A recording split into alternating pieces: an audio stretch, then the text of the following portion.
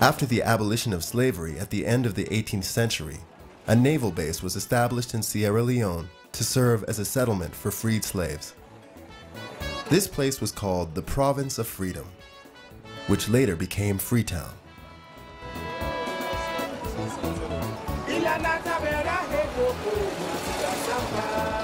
By 1855, over 50,000 freed slaves had been settled there, and whose descendants became known as Creoles. They developed a specific culture and architecture. In Freetown, you see many good examples of Creole houses made of wood. Most date from the late 19th century.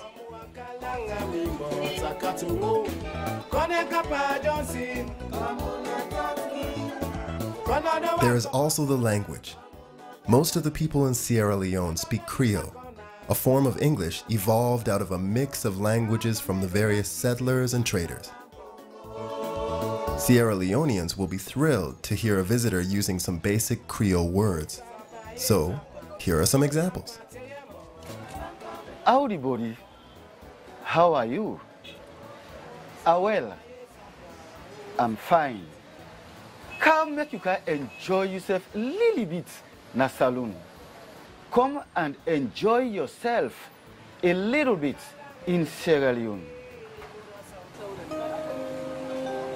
Part of Sierra Leone's cultural and historic heritage is the Maroon Church, named after one of the original groups of settlers.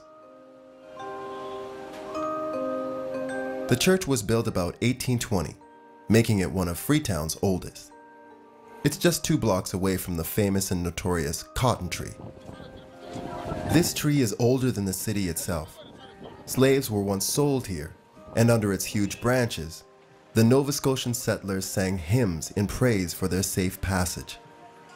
Today, the cotton tree marks the entrance of the busy downtown. The National Railway Museum, another important historical place.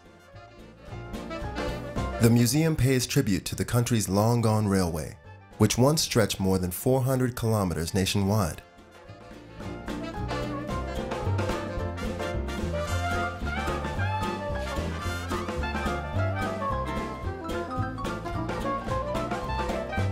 A short tour through these restored train engines and cars is very interesting.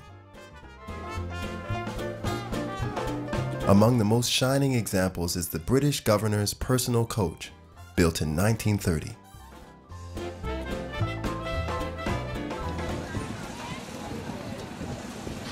Apart from historic sites, Freetown has an interesting and varied choice of things to see and do, such as a shopping tour of the big market.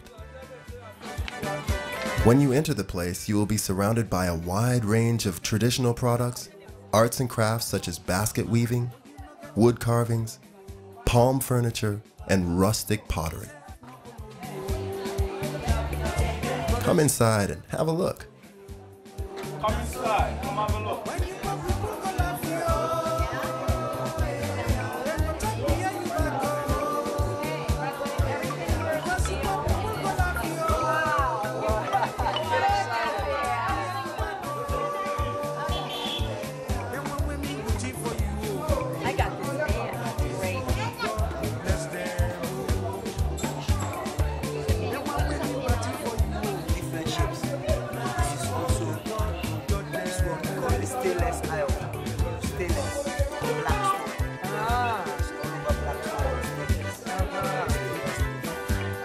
One of the most desirable of Sierra Leone's handicrafts is its homemade cloth. Sierra Leone is known for its fabrics, especially country cloth and gara. Gara is a thin cotton material which is tie-dyed or batik printed, usually with bright synthetic colors, which makes for cheerful curtains, sheets, and outfits.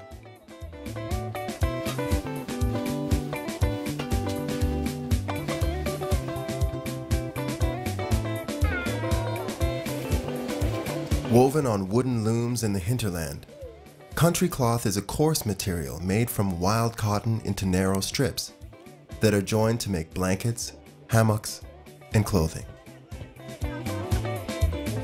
Apropos clothing, walking through Freetown, you will find many fashion shops with interesting designs.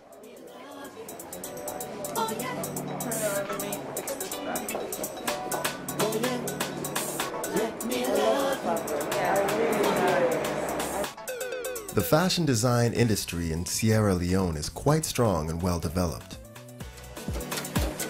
Take the chance and have a look at the creative work of young designers who clothe the Sierra Leoneans in a very fashionable way.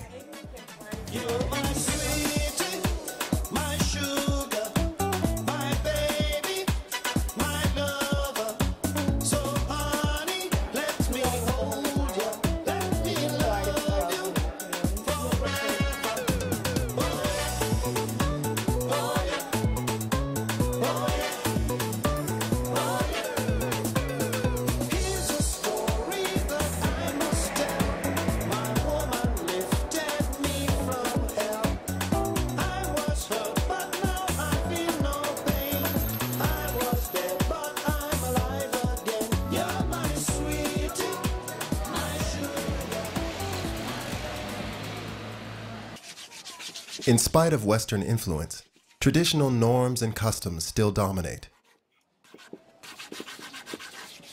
A large proportion of the population still observe their traditional beliefs and cultural practices, with masks playing an important part. Like this mask, it represents for the fishermen on the beach. Anywhere they're fishing in this country, they have a mask.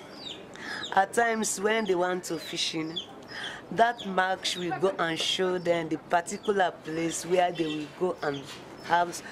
go and catch so many fish for that day. Masks are a major feature of many ceremonies,